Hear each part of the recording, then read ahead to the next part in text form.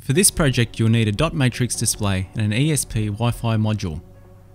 The display module has 5 pins that we will need to connect to the Wi-Fi module. Cut 5 pieces of wire to length and strip the ends. Tin the ends of the stripped wires and tin the pins of the display module with solder.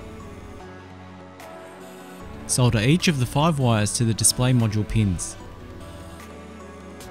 These wires are now connected to the VCC, ground, digital in, CS and CLK terminals.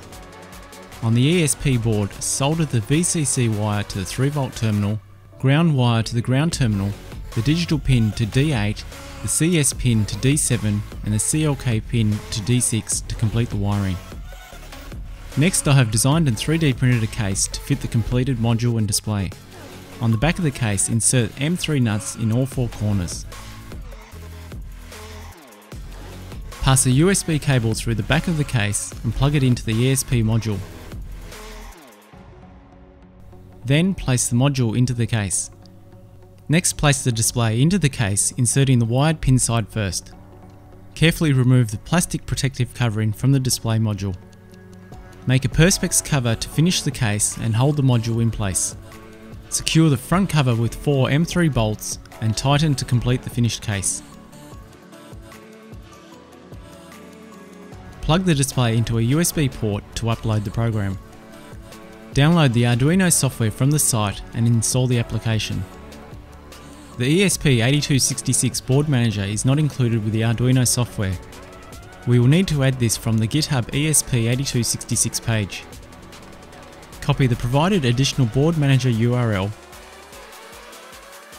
Open the Arduino software and select File, then Preferences. In the additional boards manager, paste the copied URL and click OK.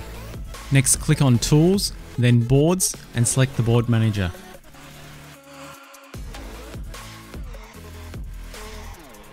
In the search bar type ESP8266 and click on the result. Then click on Install.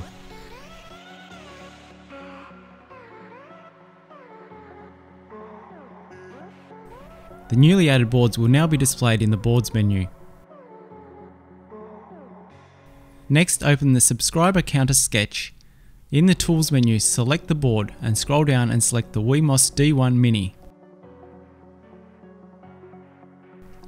In the sketch we will need to adjust the configuration. Scroll down and enter the name of your SSID Wi-Fi network. Below that enter your password for your network.